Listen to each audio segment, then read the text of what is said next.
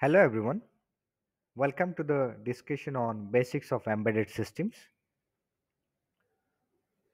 This is outline of today's discussion. So what is embedded system? An embedded system is a system that has embedded software and computer hardware, which makes it a system dedicated for an application or a specific part of application or a product or a part of a larger system. Here, a digital camera is an example of embedded system. It consists of software and hardware. Also, it is a system dedicated for a specific application, that is, to capture the images. Embedded system can be a part of a product or can be part of a larger system. For example, a car. In a car, there are different embedded systems used. Applications of embedded system. So looking at this slide, one can say that the embedded systems are all around us. For example, at home, we have microwave ovens, washing machines, TVs. At hospitals, we have different medical equipments. Characteristics of embedded system. Embedded system must be single function, means they execute a fixed single program repeatedly. Tightly constrained. Embedded systems are cost sensitive.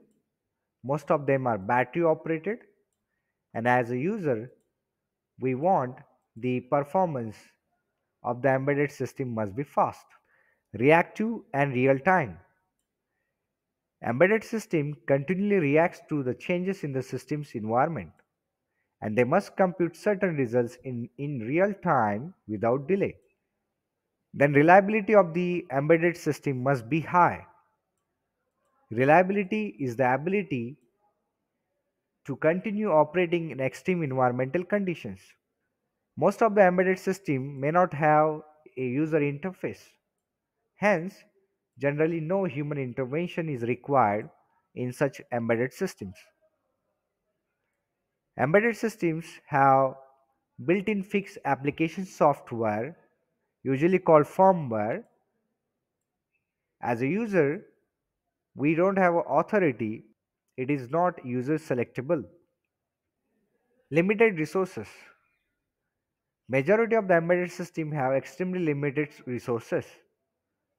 Now, when we talk about resources, there can be hardware resources or software resources. In hardware, resources include computing speed and processing capability of CPU, size of available physical memory, and capacity of ROM or flash memory. Resources are also the functions provided by the software. And last, embedded system contains a processing engine. Usually, it can be a microprocessor or microcontroller. Figure shows an example of embedded system. This is a block diagram of a digital camera. So here we have A to D converter at the input side. At the output side, we have a LCD screen and D to A converter. Then at the bottom, we have different interfaces like ISA bus interface, UART. We have a microcontroller which act as a processing engine for the digital camera. So digital camera performs a single function repeatedly. The system always acts as a digital camera wherein it captures, compresses and stores frames, decompresses and displays frame and upload the frames. It is tightly constrained, which means the system must be low cost since consumer must be able to afford such a camera. It must be small so that it must fit within a standard size camera. It must be fast in the performance so that it can process numerous images in milliseconds. And we know the camera is a battery operated device, so it must consume little power so that the camera's battery will last a long. So I hope you have understood what is embedded system. In the next video, we'll discuss the different types of embedded system and design matrix of embedded system. Thank you everyone.